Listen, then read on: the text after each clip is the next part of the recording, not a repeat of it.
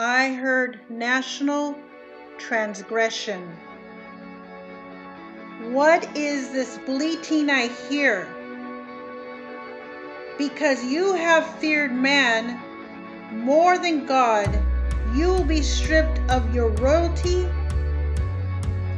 authority, and power. I've had enough. Enough of innocent blood being shed. Look at your hands, America.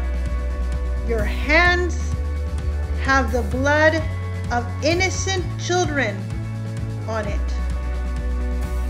Does not my word say, cleanse your hands, you sinners, purify your heart, you double-minded? Yet you do not fear me, because you do not stand up for righteousness in your homes. You do not stand up for righteousness in the schools. You do not stand up for righteousness in your city, in your communities, and in your nation, because you rather have the acceptance and approval of men than the approval of God. You think your sin does not matter to me, but it does. Their blood cries out from the ground. If you do not speak up on my behalf, you will be judged by your cowardice, by your fear. It is time,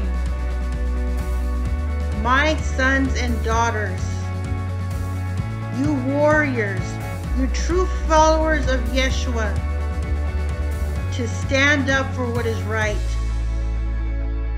Enough is enough. Stop sacrificing innocent children on the altars of the demon Molech.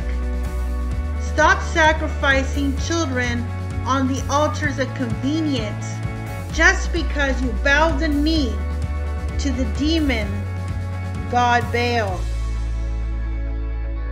Baal worship must leave my church. Baal worship must leave my church.